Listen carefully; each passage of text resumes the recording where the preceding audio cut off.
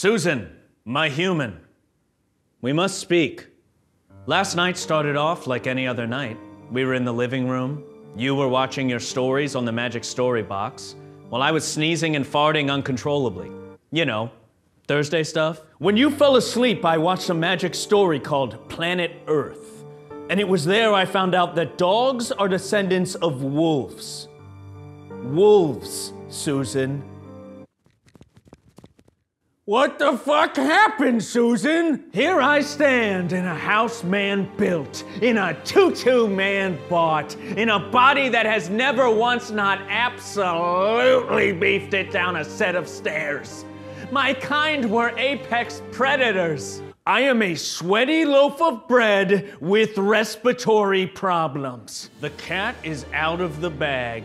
And now I'm scared of both cats and bags. Susan, I must return to the wild and reclaim my noble roots. And when I do, I will not be bringing my rain booties because they make me walk like this. Christ, what have I become? My ancestors were called the Great American Wolf. I am called DJ Stinky.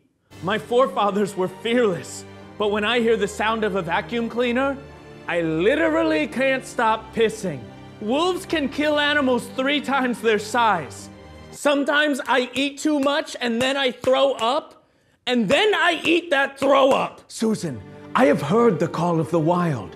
It was the sound of a defiant howl at the moon, and not the sound I make when I'm choking on absolutely nothing. And I know it will be hard. I'll have to make my own tutu out of leaves. And I'll need to hunt for my meatballs instead of dancing for them. But when I go, at least I'll know that no one can take away my dignity. Now, if you'll excuse me, it's almost 8 o'clock, and I have to go slurp on my penis and butthole way too loud and for way too long.